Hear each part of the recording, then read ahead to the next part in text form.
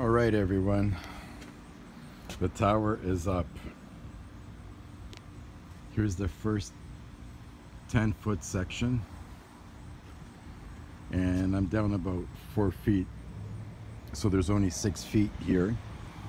Then I have the other 10-foot section with a pole and my IMAX2000. In total, I'm at the tip, I'm 53 feet. It's pretty high. And where that tuning capacitor is compared to my roof, I'm above it about 3 feet. But it looks like it's the same height, but it's not. And then I centered my ground. It's 3-gauge copper.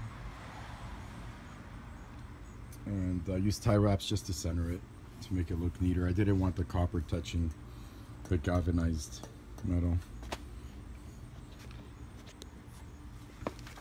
And when we come here at the bottom, which is the same as the top, I grounded one leg to the second leg to the third leg, which goes to I think these were 10 feet. Yeah, 10 feet ground rod.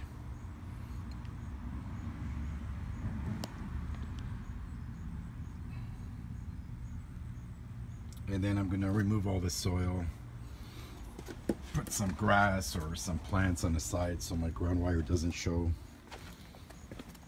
Here's another 10-foot ground rod. I didn't like the way it comes up and down. I wanted a different style. If this was pointing up and then my wire could have went straight, but I couldn't find those connectors. So it will do for now. And then I'm gonna put another 10-foot ground rod somewhere here. I'm gonna measure 10 feet and pound my other rod, which is right here. This is ready to go in.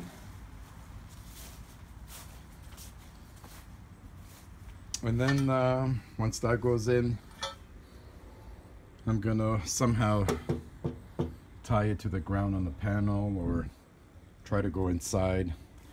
That part I'm not too sure yet, but that will be a follow-up video.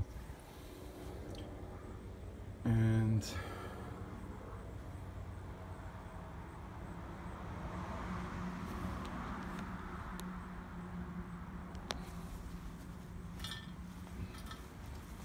these extra masts are for my disco antennas. I'm gonna have to come out with them somehow. That's another day. But yeah, the tower's up. I have an extra support here. I just put it on. I don't need it. I just put it for peace of mind. I'm gonna screw some bolts and washers in here now. And we'll be good.